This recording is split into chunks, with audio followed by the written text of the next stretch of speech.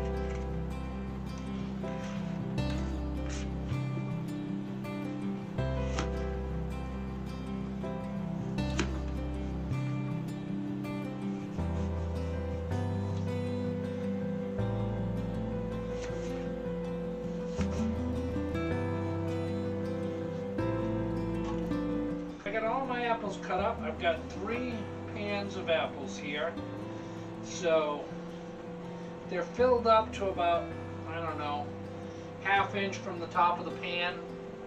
And all we're going to do is, I do this by taste. You can do it however you want. I'm going to say maybe 1 teaspoon. See how that looks.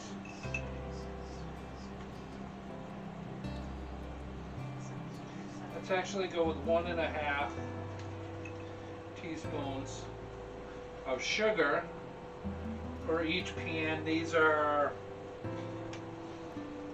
like 9x9 pans. And then a little cinnamon, just a little shake of cinnamon on top. Don't need a lot.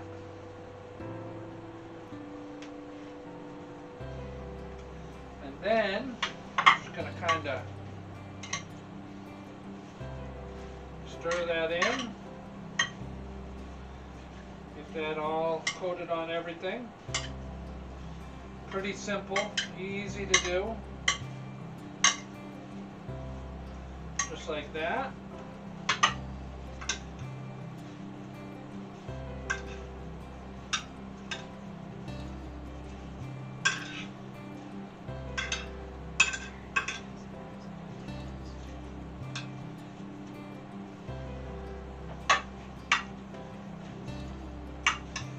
Now, for this recipe, I am using McCoon's, Red Delicious, and Cortland's. So, like, these ones have a lot of McCoon's and Cortland's in it. These two have more Red Delicious and Cortland. But they all have a mixture of all three. So there's my 3 pans. Those are ready to go. What I'm going to do is I'm going to get my ingredients together and I'm going to show you how I make the topping. Alright, so I got all my ingredients for my crisp topping. It's pretty basic. It's just 3 things: sugar, flour, and melted butter. So the recipe that I've always made calls for 1, 1, and 1. 1 cup of sugar to 1 cup of flour to 1 stick of butter. But this time around, I'm going to try and make our crumble on the top a little fluffier, a little less hard. So I'm actually going to put in 4 cups of sugar, and then I'm going to put in 5 cups of flour.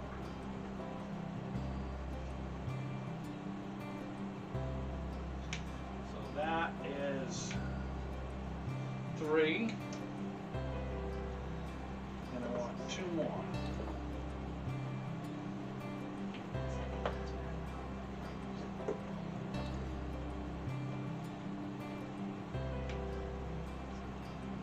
And there's 2 more.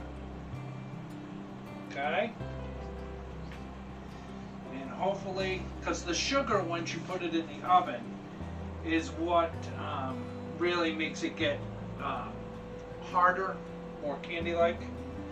And then in here, I've got 4 sticks of melted butter.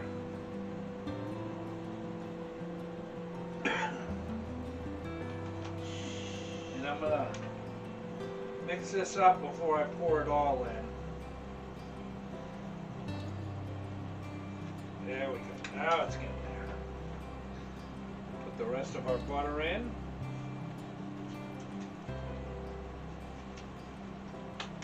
And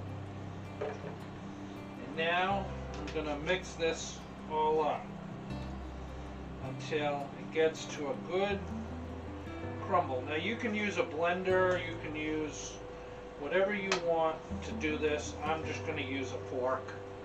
It seems to work just as fine. So let me get this all mixed up and I will show you what that's going to look like in the end. Alright guys, so I've got my crumble pretty much mixed up here. Why don't you come take a look?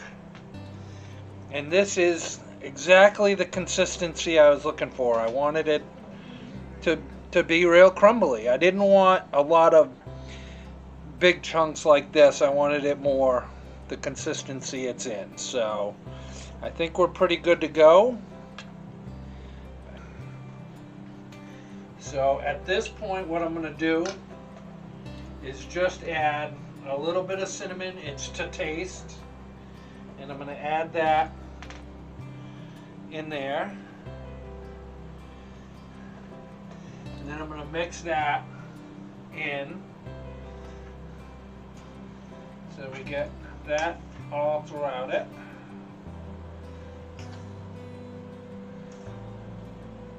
There we go. And we're going to put some cinnamon on top after anyway.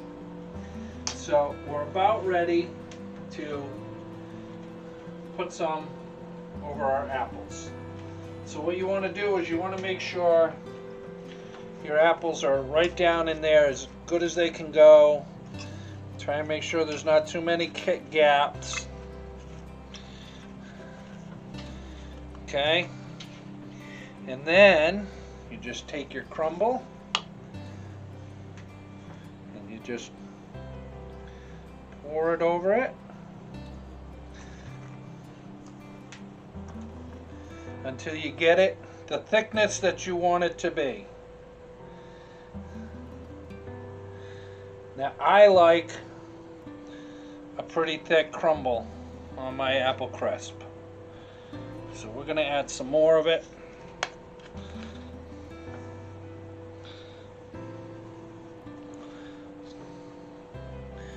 Make sure it gets all down in there.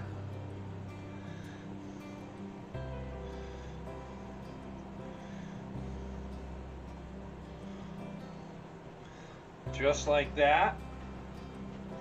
Then a little sprinkle of cinnamon just to top it off and give it a nice color.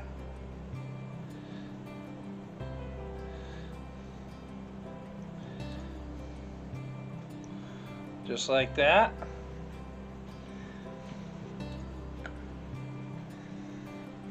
And that's one of them. So what I'm going to do is I'm going to get these other two topped off, and then we're going to put them in the oven. Now these are going to go in the oven at 375 degrees for 45 minutes.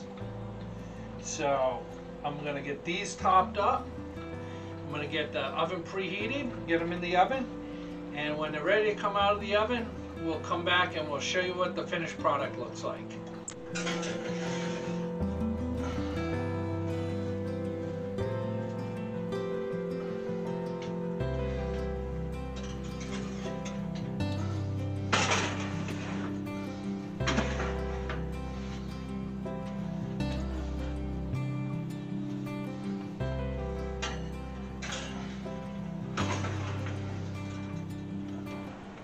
Hey guys, the timer's going to go off any second, and I wanted to take a couple of moments to thank you for watching our videos.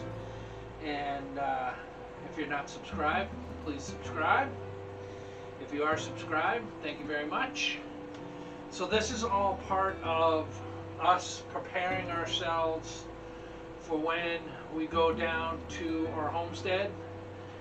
For those of you who have followed our channel, you know that we're up in southern New England now. We're at our cabin that we stay at fall, winter, and spring. We stay in our camper at a campground for the 3 months of summer.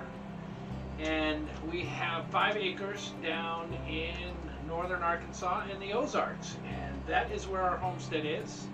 I'll leave a link to some videos. The last time we were down there, we cleared 2 acres.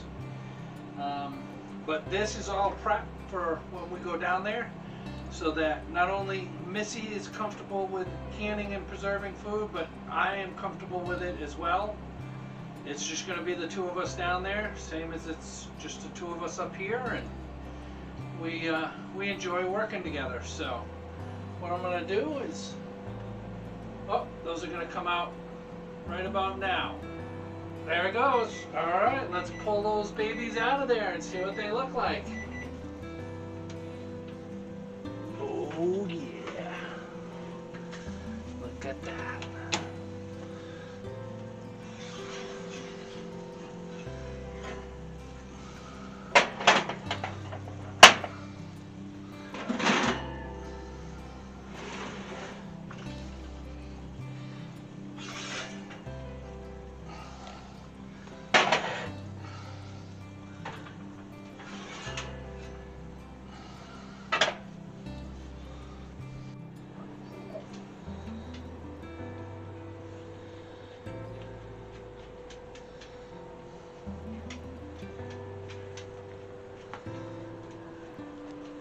Okay, that is our apple crisp.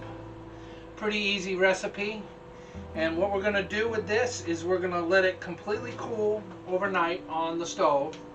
After that, we're going to put saran wrap over the top, and we're going to put it in the freezer. And we'll put that in the freezer for the day tomorrow. Pull it out. It'll be nice and firm then. Cut into squares, put those squares in a Ziploc, and then put them back in the freezer, and we will have apple crisp all winter long. So that's where we're at with that. I hope you enjoyed that recipe. Super easy. Please hit that subscribe button, hit that like button, and hit that bell. It'll let you know every time we got a video coming out.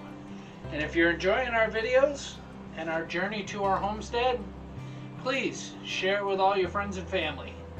All right, guys. Thanks a lot for joining. See you next time. Bye.